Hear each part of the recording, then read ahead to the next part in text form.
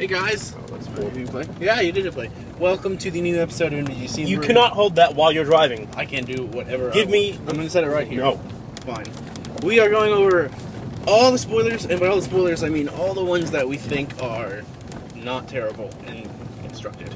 Well, okay. I want to go over specifically constructed cards because there is just a bunch of cards in the set that are good limited cards. So there's not really, to my personal opinion, going over a ton of the limited cards.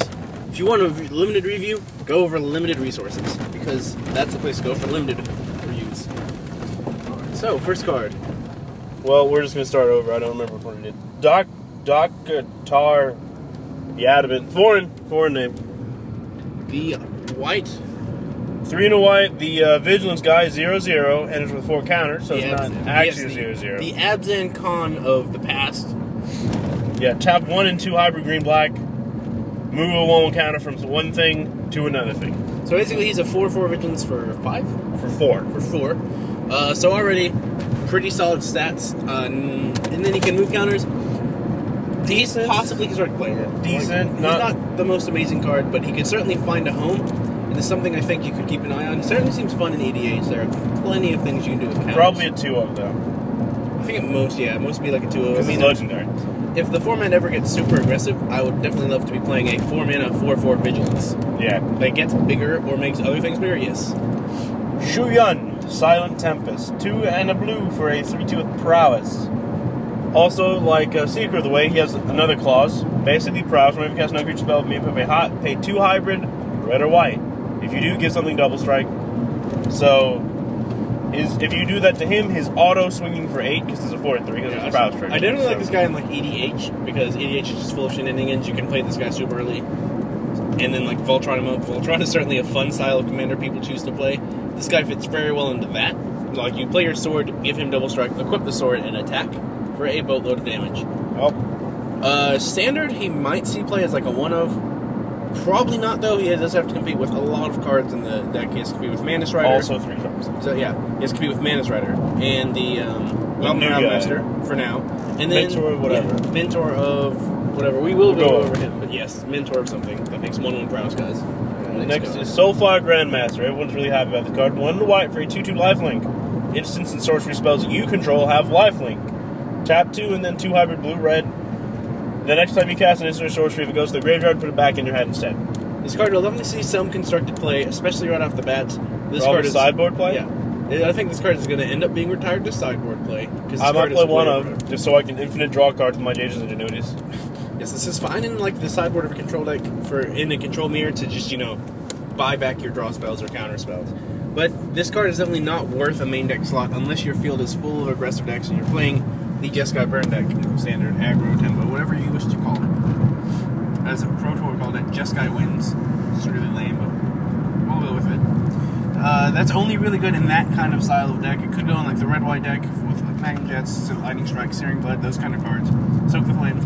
But it's just, honestly, not that good of a main deck card unless your meta is full of aggressive decks. In a meta of mid-range and control decks, this is not where you want to be in that specific style of deck. You are trying to kill him as quickly as possible. Seeker of the Way is just better. It gains lifelink, so it's going to gain you life anyway, and gets bigger, so it will attack for more damage. Sure, it can't buy back your spells, but in that deck, you're normally not in the position to be buying back spells anyway. Yeah. We should go over Aisha, who smiles at death, though. Yes, Aisha, 2 and a red, 3/2 first strike. Whenever Aisha, who smiles at death, attacks, you may pay 2 hybrid white-black, correct? 2 hybrid white black, yeah. And return target creature with power 2 or less from your graveyard to the battlefield, tapped and attacking.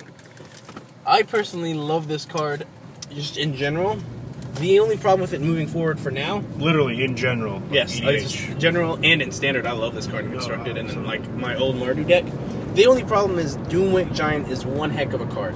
So as long as that card is popular in standard, I would certainly try to shy away from her strategy because she favors the 16 1-mana 2/1s you can play now, like Tormented Hero, Soldier of Pantheon, the new white guy, and Gnarled Scarhide. Like, it favors those cards. The problem with those cards is when your opponent plays a Doomwake Giant, you are going to die. A little bit. A little bit. When Doomwake Giant is gone, we'll also be losing 8 1-drops. I think we definitely still have the white guy, and we'll probably still have another 1-drop at some point. to go with Mardu. I mean, worst case scenario, you get that 1/1 that when attacks, each opponent loses 1 life. I mean, that's not exciting, but that's fine. You could also just play this in red-white or red-black. So I definitely am going to be picking me up like 3 of these. Yes, 3 of them. For when rotation happens or Doomwake Giant dies down. Preferably Doomwake Giant would die down so I can play Soldier Pantheon, Torment Hero, and Gnarled Skyhide. That's what I'm Torrent Elemental, 4 and a blue for a 3/5 flying. Whenever it attacks, tap all creatures defending player controls. It's mythic. Okay, anyways. Tap 3 and 2 hybrid, green, black. Put Tormental from exile onto the battlefield tapped, activated only as a sorcery. Potentially playable because it has put it into play from exile because of Delve. So it's a repetitive thing. Yes. Delve makes this card possibly playable in constructing EDH. I'm getting a mad glare off that screen. Anyway, I think I have sunglasses. It's fine. I have sunglasses. The main reason to point this card out is because of Legacy. There is a Food Chain combo deck in Legacy. Food Chain, I think, is 200 green enchantment. Exile a creature. Yes, exile a creature you control. Add X mana to your mana pool, where X is that creature's color, +1. Converted mana cost +1. Converted mana cost +1. In any combination of powers. Yes, in any combination. So it's infinite mana. Yeah, with Mist Hollow Griffin, which was similar to Torrent Elemental, 2 blue for a 3/3 flyer. You may cast from exile. Combos with that makes infinite mana, and you can do many things with infinite mana. This is another way to combo with it. So that is the only real reason pointed out. Also, though, aside from Delve, is there's a original blue-white control deck. We've played main deck Rest in Peace last standard. Because it played Mist Hollow Griffin as a threat as a 4/of, so you could never physically kill that threat. Because it goes graveyard, gets exiled, and you recast it. So there could be that similar style of deck. With this, it would take a new card to do it. But that is possible. I mean, my deck was Esper and I was playing Mindguard. I was playing Esper Mo with Mist Hollow Griffins to, Dirtle. Not to win to Dirtle. The deck was pretty bad. I had like a 50% win percentage against the decks that were most popular. I don't even remember what it was back then, but yes. Esper Control. I had a really good Esper Control deck. Next card. Sieges are alright. I'm going through this. Sieges are alright. I don't see him playing a lot of play. We'll find something, guys, I promise. Cloud Form, right? 1 and 2 blue. Enchantment. Whenever it enters the battlefield, it becomes an aura with enchant creature. Then you manifest the top card of your library, and you enchant that creature with this. Enchanted creature has flying and hexproof. So it's like a living weapon, except for enchantments manifests. So it's a 3-mana 2/2 flying hexproof that has the potential to filter a card or become a much bigger flying hexproof. It's pretty good. It's decent. I don't know if it'll see any constructed play. I think it should. Well, I like it looks like they're putting hexproof back in standard. Sagamol or this thing in Bazaar Tau Archer. Maybe there's a really bad Bogle stick in standard. Oh no, if you scraw and set that up, it's pretty good. I mean, Sagamol is just a good card. It's not seeing enough. Enhanced Awareness, 4 and a blue. Draw 3 cards, then discard a card. Similar to Jason's Ingenuity, but it fuels Delve. Is it instant? Yes. Okay, so this card. So it's playable. Not the best, but it's playable. Well, like if you're playing Jason's Ingenuity and you're playing Delve cards, you could easily play this card. Fascinating. Fascination is the next card. See what I did there? Bad pun. 2 blue and X. Each player draws X, or each player mills X. Do you... EDH, yes. There's plenty of milling EDH, oddly enough. Like if there's ever a mill deck instead. Casual players love this, love milling, like with X spells. I love Mind Grind personally, but that's not as good as Mind Grind. Just whatever. But it is certainly playable. Maybe not in standard. Maybe there's a deck dirtly enough to be playing that card. But you never know. Blue-white control is pretty dirtly, you never know. Rakshasha's Disdain. Counter target spell unless the controller plays 1 colorless for each card in your graveyard. 2 in a blue, instant speed. So has great potential because of fetch land standard. So like it's all right. It's another like playable counter spell that only costs 1 blue. So it's decent. Indeed. And it only gets better later the gun goes usually. So if you're playing it in the deck, man, that sun. That sun though. I don't like all the cards you're picking, but whatever. Just saying. I like how he's just scrolling down the color section right now. He's scrolling down white and blue. We'll be going over the other colors soon. Shut up. I just wanted to single out Aisha, who smiles at death. Renowned Weaponsmith is interesting. Add 2 colors. Spend this mana only to cast artifact spells or activate abilities. Tap 1 blue and it.